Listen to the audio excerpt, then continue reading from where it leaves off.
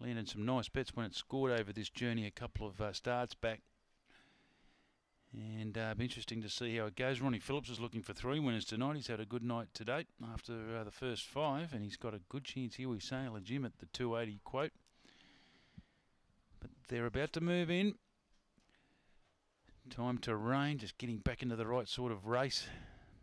Enigma Rose stepping up to the 537 and Northern Express are just about set to go here. This is the Asian United Food Service, race 6 out of Darwin, green light on.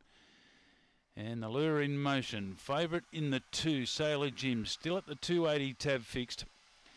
Set to go and away. And beginning well, Enigma Rose. Sailor Jim begins okay, but Enigma Rose and also Time to Rain's push forward. So Time to Rain going into turn 1, clear over Sailor Jim and Enigma Rose. Well, Dawson's Bear's back on the inside.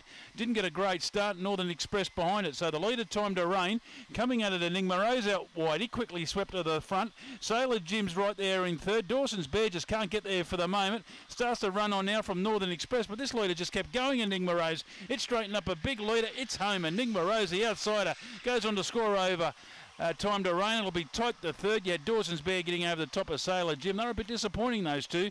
And Northern Express, the last one in.